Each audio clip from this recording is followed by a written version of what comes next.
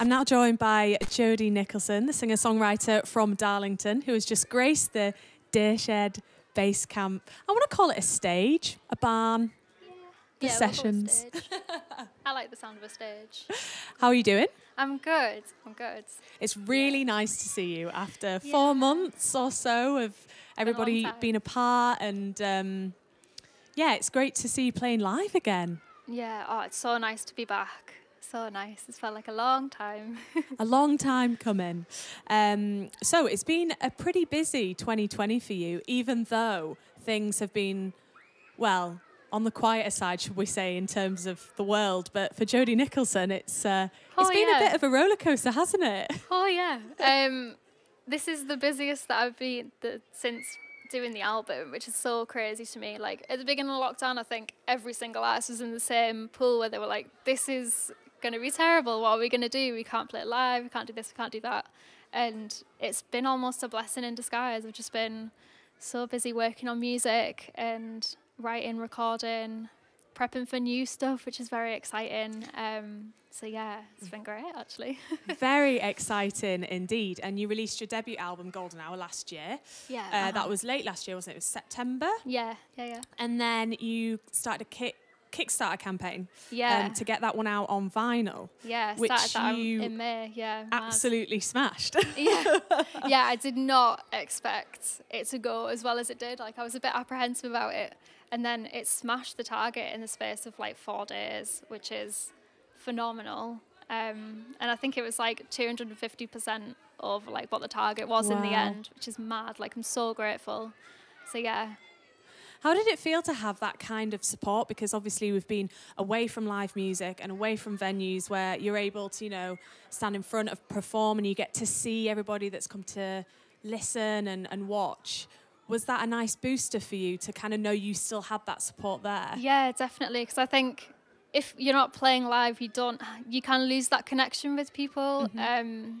And yeah, it was just a massive sense of relief that, I don't know, people still want to listen to your music, and I don't know. It was, I don't want to say like a huge confidence boost, but it was definitely reassuring that all these people still wanted to hear stuff, and yeah, I don't know. And buy the album on vinyl. Yeah, exactly. Most importantly. Yeah.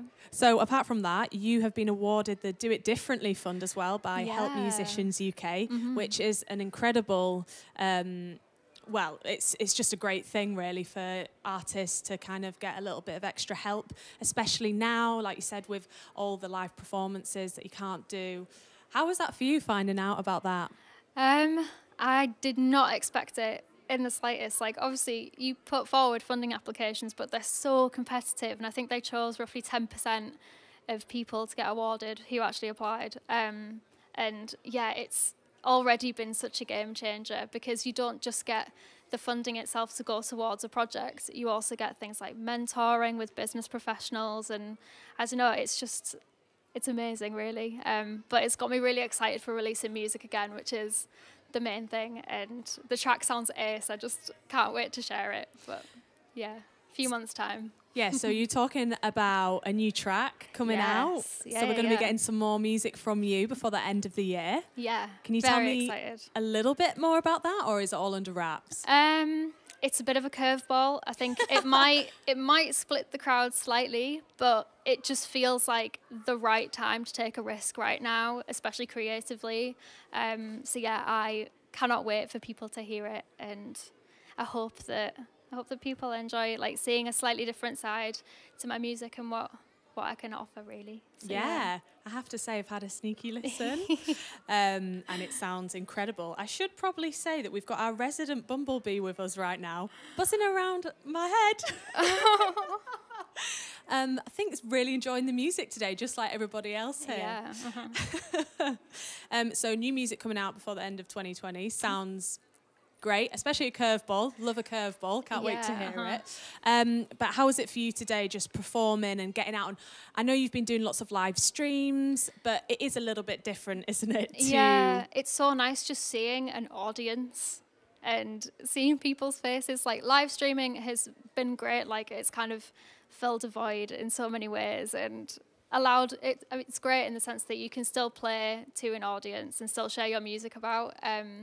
But nothing beats a live audience and actually playing on a stage, or like this kind of setup. It's really special, and nothing will ever replace that. So it's nice to just get back into the swing of things, and yeah, feels good. Well, thank you so much for coming down today. It's been an absolute pleasure having you. I feel like everybody was mesmerised by your performance then, and thank you. I can't wait to hear new music from you. That's exciting. Thank you.